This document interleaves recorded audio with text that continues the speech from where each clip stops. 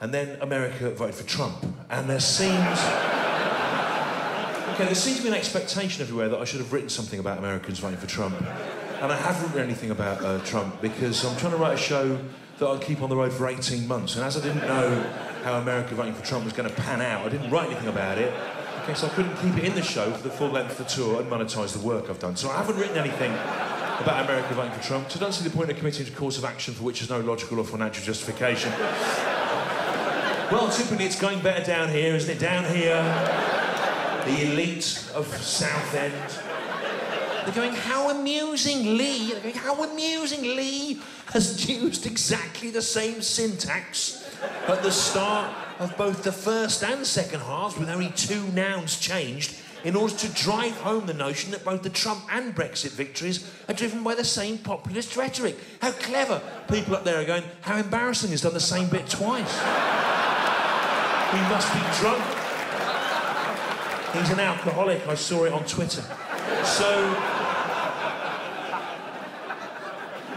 you know, because I've got a Trump bit, I have to check at half-time every night that he's not been assassinated or fallen into a barrel of porn actresses or something. And,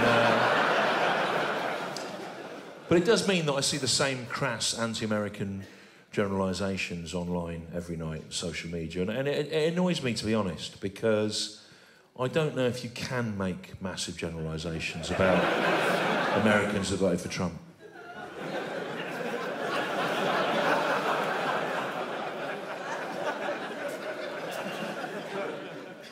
Because Americans voted for Trump for all sorts of different reasons.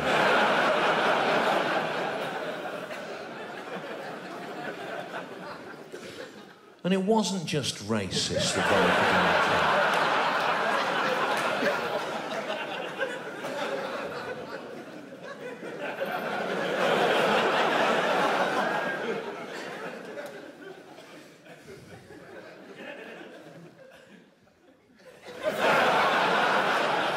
Cunts did as well, didn't they? Yeah? Stupid, fat American cunt. The worst kind of cunts, aren't they? Much worse than our British cunts, aren't they? Salt of the earth, British cunts. British cunts.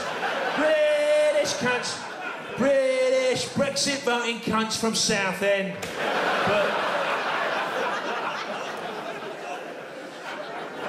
it's you, isn't it? But I don't know. Well, I don't know if you can make massive generalisations about Americans that voted for Trump, seriously. I mean, not all Americans that voted for Trump wanted to see America immediately descend into being an unaccountable, single-party state, exploiting people's worst prejudices to maintain power indefinitely. Some Americans just wanted to be allowed to wear their Ku Klux Klan outfits to church, didn't they?